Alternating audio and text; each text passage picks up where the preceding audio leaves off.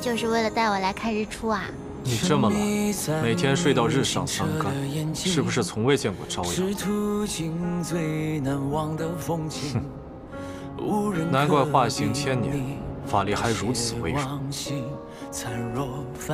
都跟你说了，我法力微弱是因为仙根破损嘛。再说了，朝阳不就是夕阳，都是红红的、圆圆的。我看过夕阳，也就等于看过朝阳啦。满口歪理，专心晒你的太阳。不想不念不听，心也不再泛起涟漪，天灯亮起。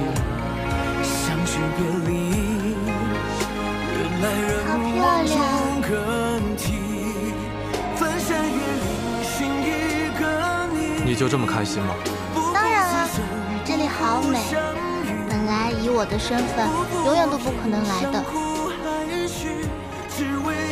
仙界就是这般虚伪，狗改不了吃屎，满口仁义道德，其实贪婪霸道，占下最好的地界。 却只凭出身就被其他人划出尊卑贵贱。大强，谢谢你。